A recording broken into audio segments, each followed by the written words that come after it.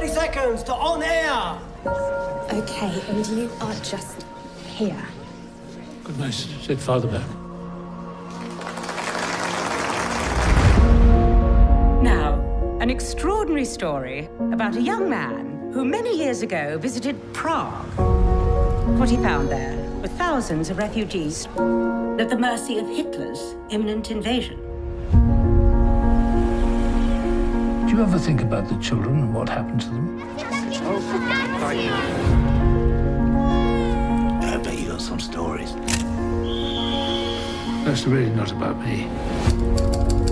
We are working to evacuate these children by train to safety in Britain. Why are you doing this, Mr. Winton? Because I may be able to do something about it. I must.